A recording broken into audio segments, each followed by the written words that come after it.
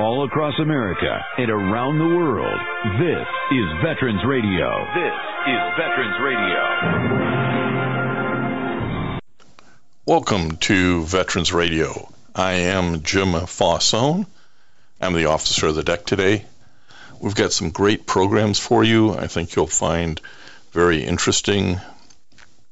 We always want to remind you, you can find more about Veterans Radio at its Facebook site or at the web.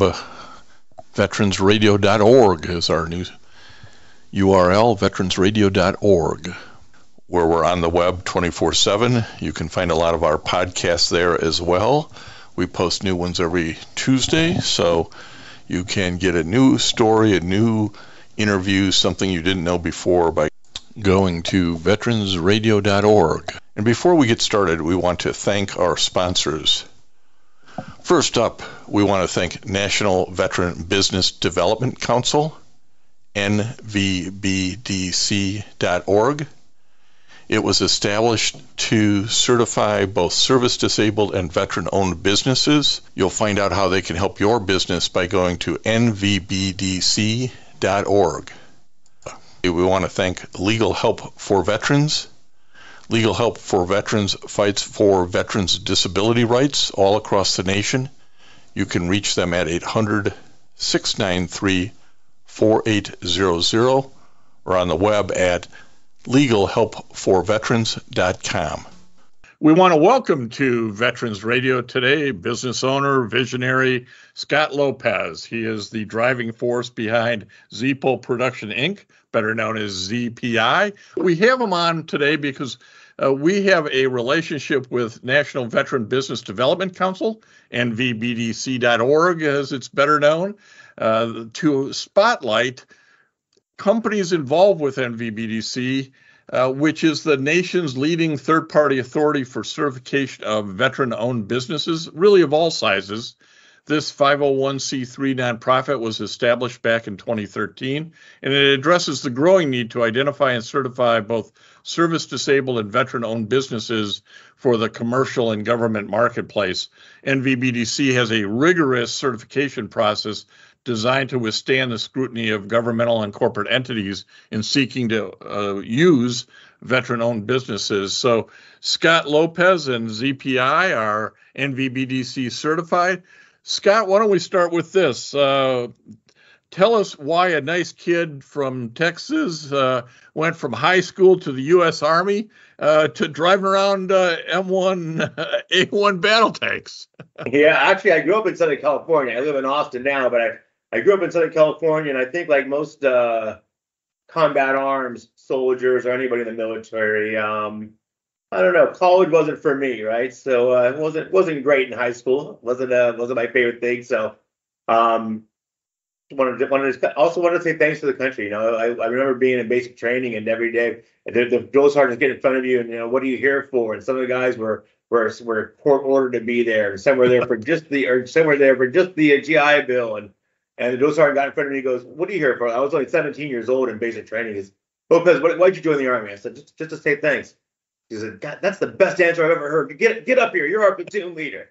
So I don't know. I've always just been very patriotic. That's one reason, but didn't have a whole lot of options, I guess. But it worked out really well for me. Well, as we're going to hear later, life after service has been great, and you're in a great position now, and you get to not only thank the country, but also recognize your Hispanic heritage, and we'll talk a little bit about that.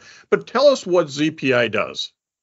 So ZPI actually is Zepol Production, Inc., and Zepol is just Lopez backwards, right? If everyone always asks what Zepol, and I grew up. My best friend growing up, his name was Scott, so he was Long, I was Lopez. So since I was really young, I always been called Lopez, and then when you join the Army, no one uses his first name, so everyone just always called me Lopez. So I went with Lopez backwards to Zepol. So Zepol Productions, Inc., we actually produce private labels and exclusive brands of services or hardware for distribution partners or reseller partners in the IT space. So Ingram Micro, Tech Data, Cinex, D&H, these are all big, gigantic computer distributors that don't have smaller groups within them. We offer a opportunity for them to offer other than alternative to OEM service and support to their customers, and have a little bit of arm's distance from their OEM partners, like let's say Cisco and Dell and HP, these big guys, right?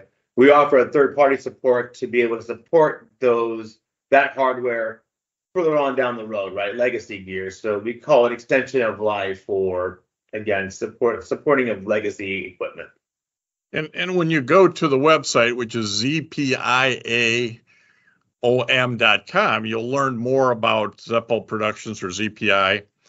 And this whole IT space is interesting, and how you help maybe the smaller businesses, not the biggest businesses in the world, get that IT support that we all need nowadays. It's imperative, and we need the latest and greatest at the best cost possible. Why was it important, after you started the business, you've been at this a while, to become a veteran-owned certified company? So it's funny. So I worked, luckily, when I got out of the Army, I was 26 when I went to work for a company called Ingram Micro. Ingram Micro is the world's largest IT distributor, or they were at one point. I think another couple of guys have merged, but anyway, still $50 billion global gigantic company, and I got to go work for them. And they're kind of the biggest unknown company out there, right? They support every reseller in the world. So a reseller would be companies that you may be familiar with, like CDW or SHI or Insight on the IT, pure IT play, but even guys like Best Buy and Staples and any of those retail guys as well, right? They're actually shipping really IT products for the reseller that we know and we partner with. So working with distribution, I wanted to break out and start my own company, have my own brand, offering alternative to OEM product, right? Just ways to save money. So a lot of things are private labeled these days, and I'm able to source product from the exact same contract manufacturer as the big names that we mentioned before, with my name on it at a huge discount, hardware and support, right? So because we do that, we offer that through a sales channel. I thought it'd be important for me to be able to let my other partners utilize my certifications as well, right? So we're minority-owned, veteran-owned, SB 8A certified on the Texas DIR contract, but I don't sell to end users. So those certifications really didn't help me out very much. But bigger partners, and again, like CDW or Insight, these big resellers that have been around for 40 years, they don't have any diversity status, and their enterprise customers are asking for diversity spend. Well, how can they do that if they're not? They need to partner with guys like me. So when they partner with me, now their end user gets to retire tier 2 spend, and the reseller gets to retire tier 1 spend. And some of these partners, like Dell and CDW, are actually part of the $1 billion roundtable, who take supplier diversity very seriously. And we built a really cool solution and some really cool software around letting partners use my software, and I do lifecycle management for them, and they get to share diversity spend with me, even if they're not diverse partners. And NVBDC.org is sort of the leading certification entity nationwide for veterans. It's a rigorous certification. You really have to prove yourself up, and you've done that. And in fact, you're actually on their board of advisors. I guess they're so impressed with you and you're so impressed with them. Mm-hmm. Tell us what does impress you about NVBDC. Well, like you said, their certification process. There's a few other companies out there, not NGOs, they call them, non-governmental organizations, that offer certifications for other than just veteran as well, right? It could be minority, right? But there's only several that are recognized by the $1 billion roundtable. And the $1 billion roundtable is where the Fortune 500 companies are all members of the BDR. And that's the certifications they accept are NVBDC for veteran, WeBank for women, and NMSDC. Even though there's other ones out there, these are the three. And the reason the BDR chose them is because of that stringent process to get certified, right? One of the things that we've seen with NVBDC is its ability to, I think I always use the network and I get corrected. It's really not networking, but sort of networking between the veteran businesses and guys on the the $1 billion roundtable of putting folks together. It's more of a matchmaker than maybe networking. But have you experienced that sort of value from NVBDC? Yeah, I was actually just in Louisville for their annual show, and absolutely right. You've got the biggest names out there. Dell and gigantic logos are there, and the people from their supplier diversity groups are there, and they're speaking at the event and talking to veterans and explaining to them, how do you do business with companies our size? You realize that most veteran-owned businesses are small businesses, right? We're all small businesses. So how do you work with Apple? It's pretty hard to get into Apple, right? But if you got that NVBDC logo in there, it opens the door for you at least, right? Gives you the conversations, and they can help you navigate a little bit easier than doing it on your own, right? It's not very easy to open those doors these days. So do you get asked by other veteran-owned businesses, hey, is it worth going through this process? And if so, what would you tell them? Like you said, I'm on the board of advisors, and like I just said, it's not easy to open doors at companies like Dell and Apple and Disney and these gigantic companies, right? So you need to have everything you can possibly do to get your foot in the door. And because these gigantic logos are members of the BDR, it incents them. They have these goals that they put on themselves, by the way, right? They're not like the government where they've got these government mandated goals for supplier diversity. These are things that they put on themselves. So it only makes sense for them to back their investment, if you will, right? So, I let everybody know that, yeah, if you're a veteran-owned company, join the NVBDC. You'll work the system and you'll get business out of it. So we're talking to Scott Lopez, who is the owner visionary of ZPI. Talk to us a little more about sort of ZPI's vision for that. I said earlier, you're proud of your Hispanic heritage and try to work in that space to help other entities. Talk to us a little bit about how you get to do that. Working with other companies? Yes. Well, we're being part of the community. We attend a lot of events, and we try to network there and help each other out as much as we can there. I'm really more focused on the veteran community. I'm also a member of founding chapter member of the USA Cares chapter here in Austin. I'm actually trying to create my own or start our own nonprofit called On the Way, which helps guys just like me, right? A lot of people that join the military that get further along are lifers, right? They did 20 years, and they're usually officers that are entrepreneurs or guys that have been there for longer. And there's not a lot of guys like me that only did 4 years active or 3 years active, 7 reserve, and was a short-term guy that have actually started its own business. So we're creating a nonprofit called On the Way to help guys just like me, right? Our whole point is, if I can do it, you can do it. Let me show you how, right? So as far as working with other veteran and minority-owned companies, we attend a lot of the shows that you would imagine. One of the things that I think becomes important is just what you said, but I'm going to make you elaborate on it. Hey, if I could figure it out and do it, you could do it. But there's a lot of learning and experience that goes in before you make the jump. So for guys who are going like, I just don't think I've got it, talk a little bit about how you get yourself to the point of going, now I'm ready. Well, it's funny. For me, I luckily was put into a sales position, and when I went to work for Ingram Micro, and for anyone that thinks they're not a salesperson, everybody is a salesperson. Every time I talk to somebody, they go, "Oh, I'm not like you. I'm not a sales guy." I'm like, "Do you have a girlfriend?" Yeah, she's better looking than you. I can tell you that right now. That's because you're in sales, right? Or I tell people like, hey, do you have children? And they say, well, yeah. Do you ever tell your kids, if you want dessert, you're gonna have to eat your vegetables? That's sales. We're all in sales. We do it every day. So that's the first thing I do is tell people, being an entrepreneur, you're gonna have to be a salesperson. We're all in sales, right?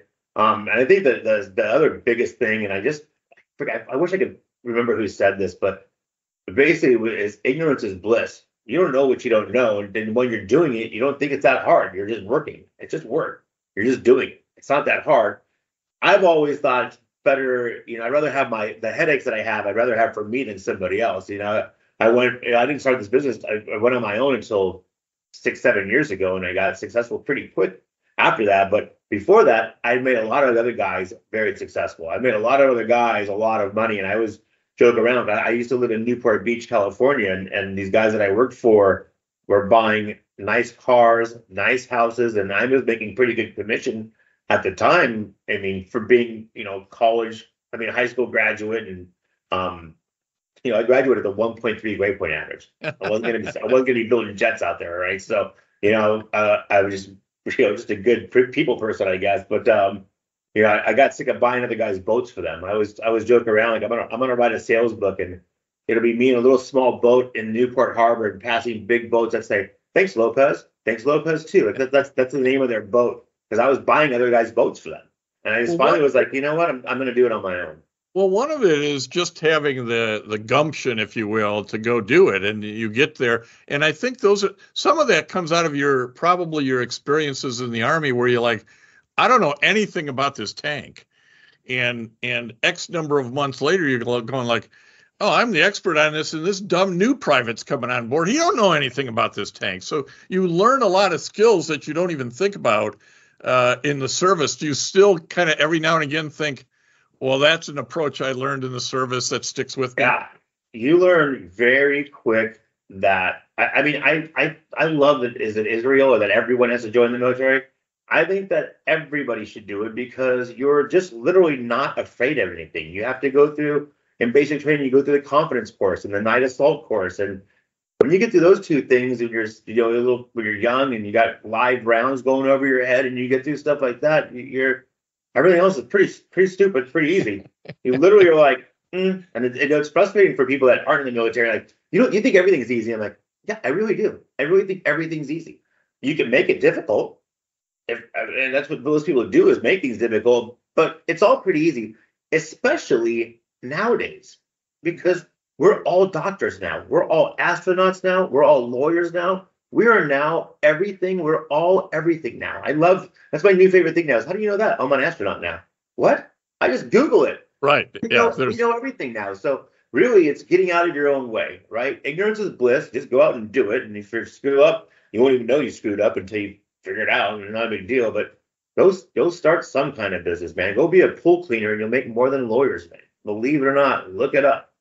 So we'll wrap this up. I think you just gave everybody the advice I was hoping you would, and that is, hey, if you've been in the service, you've been through hard times already, you've conquered those things, you can make it in business. We're talking to Scott Lopez, who's the owner and founder of ZPI, Zepol Productions, Inc. You can find him on the website. And he's a NVBDC certified veteran-owned business. And your advice is get out there and do it and get yourself certified. Just go do something on your own. Start your own business. It's not that hard. I don't care if you're a pool cleaner. Let me finish with it. I love giving people this example. I love telling people, how much do you think a dentist makes in your town? Or how much do a lawyer? And you can go and Google average income of a lawyer in zip code 78681. And that's going to be, and then you're going to get Glassdoor, salary.com. You're going to get all these companies, and you say, and I love telling people, like, well, I want to make this much money. I'm like, well, Google how much you think a lawyer makes. $102,000 a year is the average income for a lawyer. At 8 years of college, $500,000 in debt, and guess how much a pool cleaner makes? $90,000 a year. Pool cleaner. I'd rather be out at the pool, So just go start a business. Don't think you have to work for anybody. If I could do it, you could do it. Go start a business. Get no matter what it is, and get companies like NVBDC, organizations like NVBDC certified, and they'll get your name out. It'll help you get there, and you can make a decent living working for yourself. That's great advice, Scott. Thanks for spending a little time with Veterans Radio today and giving us some insight into the value of being with NVBDC.org. Yes, sir. Thank you. And I want to thank everybody for listening to Veterans Radio today. I am Jim Fausone. It's been a pleasure to be your host. I'm a veterans disability lawyer at Legal Help for Veterans, and you can reach us at 693-4800 or legalhelpforveterans.com on the web. You can follow Veterans Radio on Facebook and listen to its podcasts and internet radio shows by visiting us at veteransradio.org. That's veteransradio.org. And until next time, you are dismissed. If you have a VA claim denied by the Board of Veterans' Appeals, contact Legal Help for Veterans at 1-800-693-4800. They're experts in handling cases before the U.S. Court of Appeals for Veterans Claims. Their number again, 1-800-693-4800.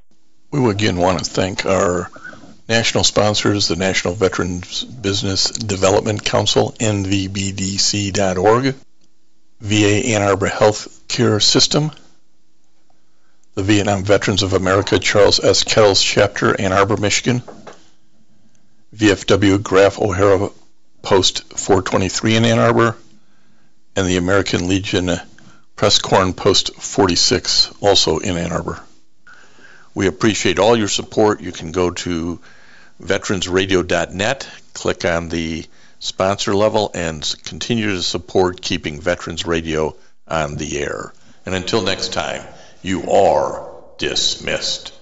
Hello, it is Ryan, and I was on a flight the other day playing one of my favorite social spin slot games on ChumbaCasino.com. I looked over at the person sitting next to me, and you know what they were doing? They were also playing Chumba Casino. Coincidence? I think not. Everybody's loving having fun with it. Chumba Casino is home to hundreds of casino-style games that you can play for free anytime, anywhere, even at 30,000 feet. So sign up now at ChumbaCasino.com to claim your free welcome bonus. That's ChumbaCasino.com and live the Chumba life. No purchase necessary. VGW. Void where prohibited by law. See terms and conditions. 18+. What's the first thing you do if you'd had more time in the day?